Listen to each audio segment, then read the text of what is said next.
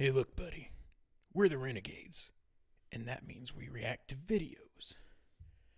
But not just any videos. Videos that you want us to watch. And recently, you've been wanting us to meet the team. I am All heavy right. weapons. I am heavy weapons guy. I am heavy weapons guy. Yeah. Yeah. Yeah, we're gonna meet the team. Clearly, I've seen all of these. Yeah. He's What? No. What are you talking about? Well, that was a terrible medic. Okay. So here's what we're gonna do. We're gonna split these up into 3 chunks, and we're gonna go in chronological order because, I mean, I feel that is required. That's so, the only way to do it. The first 3 that were released: meet the heavy, meet the soldier, meet the engineer. Okay. So, without further ado, let's meet Nate. I mean, the heavy weapons guy. Yes. I am heavy weapons guy. Oh. This was the one I saw first. This was one of the first trailers that they actually released for the game. Damn. Which showed, a lot of the art style. It showed a lot of their animation capabilities too, because this was, if I'm remembering right, this was one of the first videos that we ever saw in Source Filmmaker. Yeah. And holy crap, can you do a lot with Source Filmmaker? Yes, you can. A lot. Yeah, so this was one of the promotional trailers for the game. And it holds up. Still, to this By day. God, does it hold up. I think 7 years later? Actually 9. Like, it's almost 9 years later. Okay, so Actually, almost you a know decade. what? You know almost what? a I'm decade. going to check that. I was going to say, and it still was have that May. pulled You up. said it was May what? It was May 14th. Holy crap, that's today. I didn't notice that. 9 years to the day since this came out. 9 years. I'm dating the video. Who gives a shit? Who cares? Dude, All right. This is awesome. Yeah. All right. What a crazy random happenstance. You can't predict these things. You can't explain that. No, you All can't. right. All right, so we got it here. Let's get it going. Time to meet the team. Hello, Heavy. Ah, yes. I am heavy weapons guy. And this is my weapon. She weighs 150 kilograms and fires $200 custom tool cartridges at 10,000 rounds per minute. It costs $400,000 to fire this weapon for 12 seconds. So good. Yes. So good. Oh my God, who touched Sasha? All right. Who touched my gun? Some people think they can outsmart me. Maybe. Maybe. We got this. I've yet to meet one that can outsmart Bullet.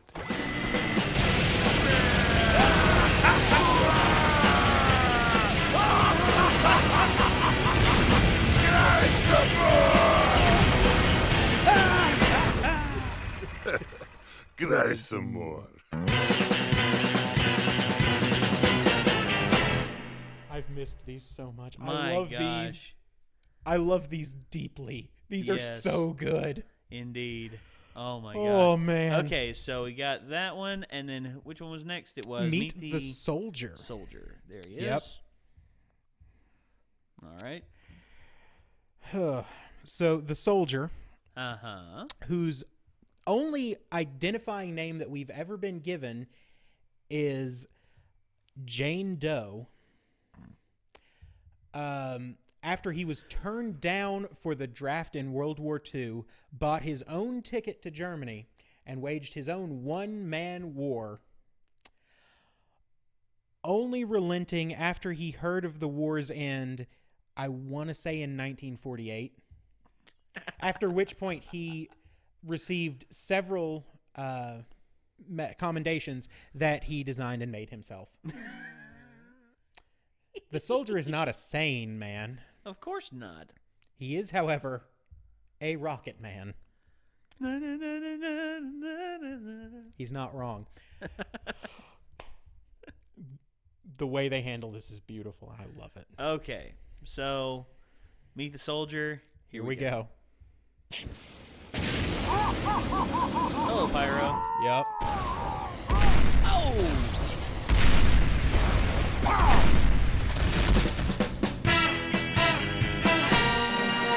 If fighting is sure to result in victory, then you must fight.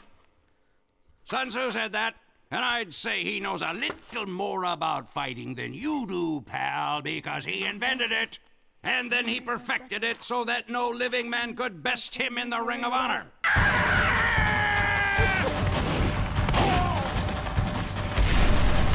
To the left! Maggots! Maggots!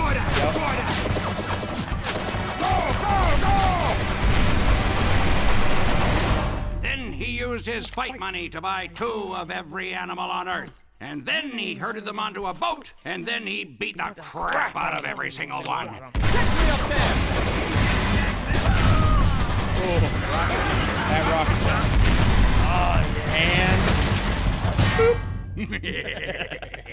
And from that day forward, anytime a bunch of animals are together in one place, it's called a zoo.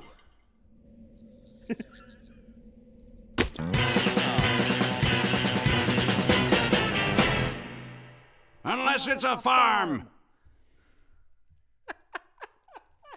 The fact that he got Sun Tzu and Noah mixed up is the best. It's the best. Oh. Jesus. Okay.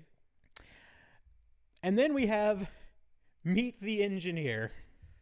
Oh, boy. One Del Conager from the lovely little town of Bee Cave, Texas, who, you know, after working in the oil fields and obtaining 12 degrees in hard sciences, Jeez. 12, mind you. Not 10, but 12. Give me an extra 2 over there. I mean, you know, there you go. there you go. All right. Thank you.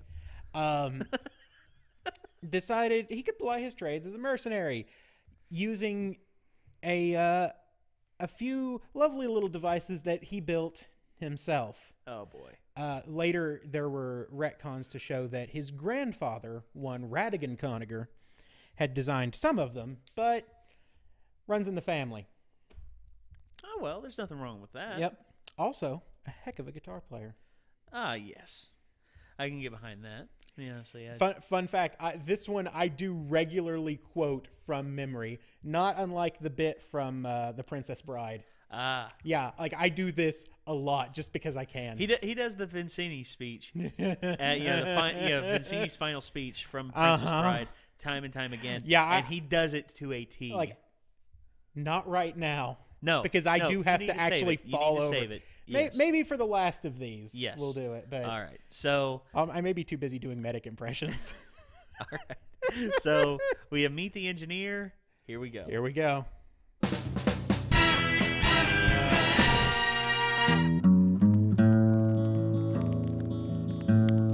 Hey, look, buddy. I'm an engineer. That means I solve problems. Not problems like what is beauty, because that would fall within the purview of your conundrums of philosophy. I solve practical problems.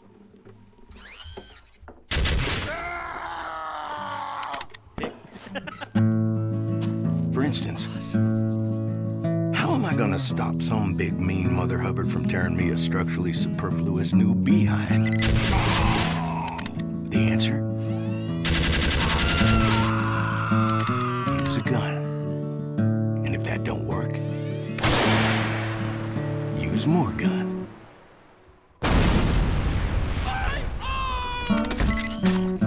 Like this heavy caliber tripod mounted little old number designed by me. Built by me. And you best hope not pointed at you.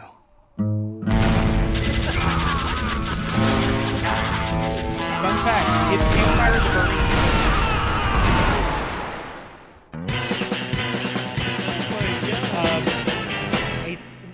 When he pauses for a moment, It's a scout that screams, but it's a sniper's arm that lands in front of him. Oh. Yeah.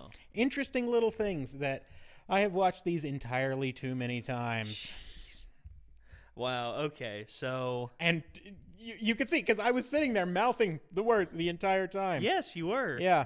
So, this is the first batch that we Yeah, this is the first run. So, gee. Man, like I love these, man. These are so good. And this goes to show that, I mean, this could have been a generic first-person shooter. Oh, dude, this could have been a first-person... this could have been as generic as it comes, but because of the art style. Because the writing, there is so much lore to this. They are still, 9 years later, putting out comics expanding on the lore of this world. And it'll never, and it really, they don't have to stop ever. Because exactly. It's just that broad of, I mean, honestly, that's how you can tell a good story. Because if there are so many doors open. Oh, yeah. If there are so many doors left open just from the introduction of an idea, I mean, that right there is, I mean, honestly, depending on the writing and everything, that, I mean, honestly, just the fact that you have that sandbox to play in. Oh, yeah. That huge sandbox of this idea that was put out there. I mean, from what I hear, the original team that worked on the original, Team Fortress Classic. Oh yeah, TFC. Yeah. Well, they got hired on by Valve to work on TF2. Yeah, full time. Yes. And it was, and it just goes to show you guys, Steam loves. I mean, honestly, Valve loves their modding communities, and they also love the people who find new ways to make their games have fun. I'm pretty sure that a lot of the people that created the original Dota mod got hired on to make Dota 2.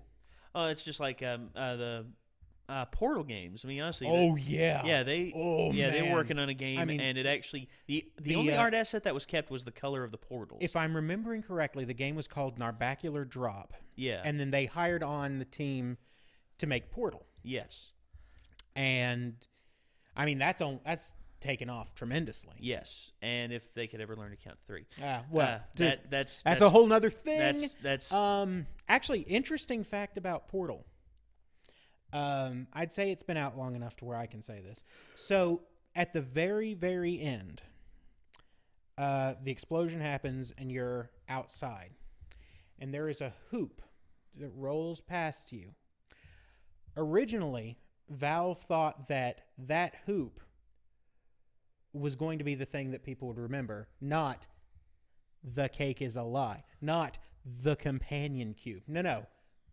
Hoopy the Hoop was what they expected to be the big meme.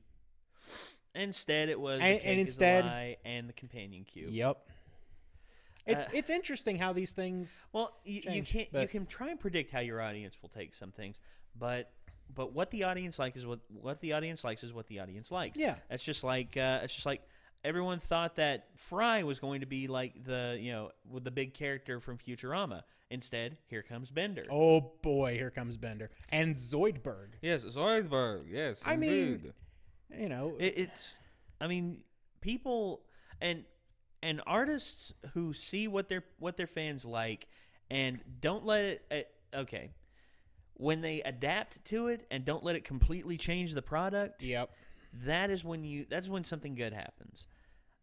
People who dive too deep into what their fans want, they tend to oversaturating the product with a good thing and making people sick of it. That's just like we had Frozen stuff shoved down our throats for the longest time. I thought Frozen was a great movie. I also thought Frozen was a very good movie, but I also thought it was very, very overhyped. It was, and that doesn't take away the fact that it's a great film. It's just people, but it does make you real tired of down it your throat in places. Yes, and I love the characters. I love the songs. I love the story. Yeah.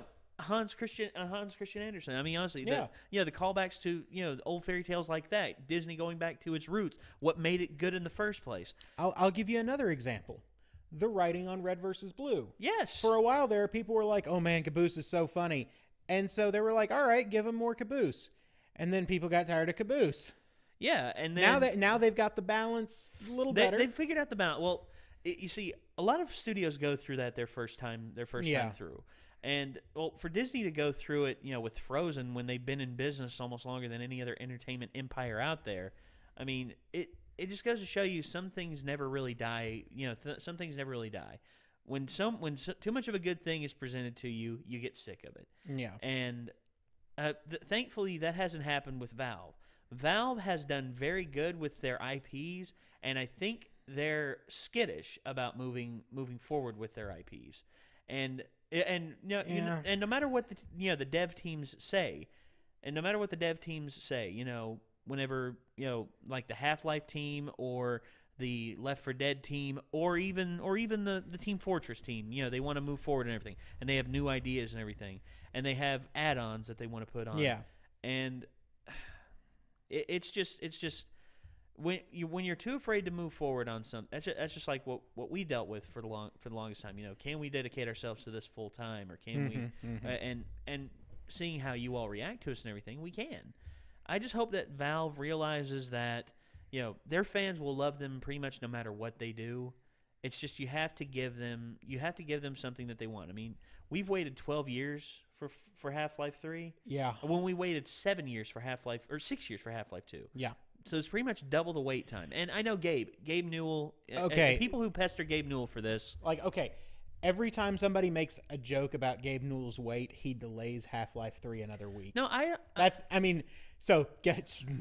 guys, let it go. We actually want to get this game. I was going to say, Gabe Newell can be as big as he wants. Guess what? The guy is awesome. He is a genius. I mean, honestly, there's a reason why he was a Microsoft millionaire, and now he is a Steam billionaire. And on top of that, you'd best learn not to threaten Gabe Newell if you've got a game on Steam. Yeah. Because that happened. There was a developer that, I don't remember exactly what happened, but he threatened Gabe Newell's life.